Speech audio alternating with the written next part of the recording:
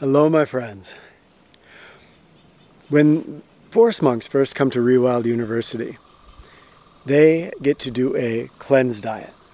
And the real thing we're trying to get out of their system is sugar. As more and more evidence comes out, we're seeing that the levels of sugar that most of us consume are just really not good for us. Of course, there's sugars in almost everything, and it's arguably a very important part of our diet, but we're eating way too much of it probably. When forest monks go off of it, most of them notice that there is a withdrawal period, but then they start feeling really good. More clarity of mind, more energy, just a strong feeling of vitality.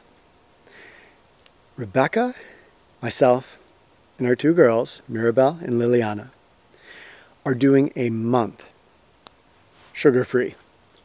What sugar-free means is that we're not doing added sugars.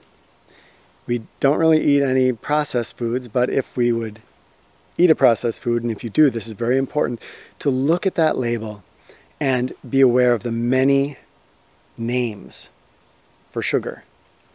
And making sure that there's no added sugar in there. It's probably in your breads, in crackers, peanut butters, all kinds of regular products that you wouldn't expect to have sugars, probably have sugars in them.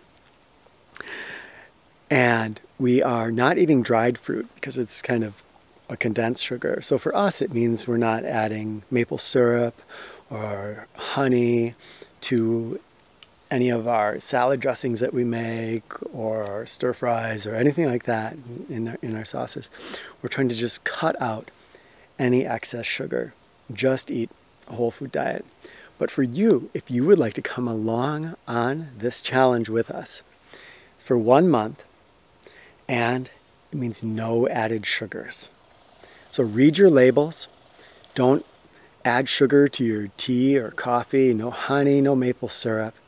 Just the sugars that you'd find in fruit or otherwise naturally occurring in your food. Even if you eat meat, you're going to see in most processed meats or deli meats, there's going to be added sugar. It's all over the place. Of course, this means cutting out the big sugar sources like pop, fruit juice, ice cream, snack bars, that sort of thing. We would love to have you join us. It's kind of a challenge that we would like to put forth before you. If you would like to, in the comments, say, I'm going for it.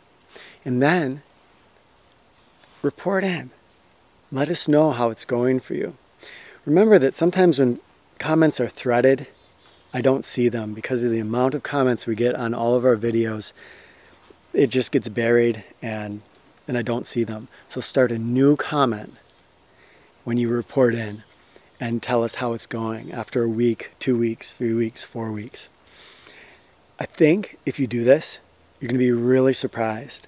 A, you're going to feel a lot better.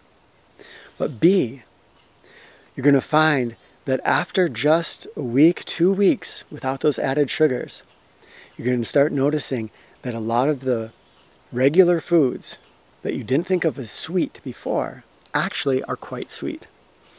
So an apple, even if it's more on the sour variety, you're going to notice that it has a lot of sugars in it.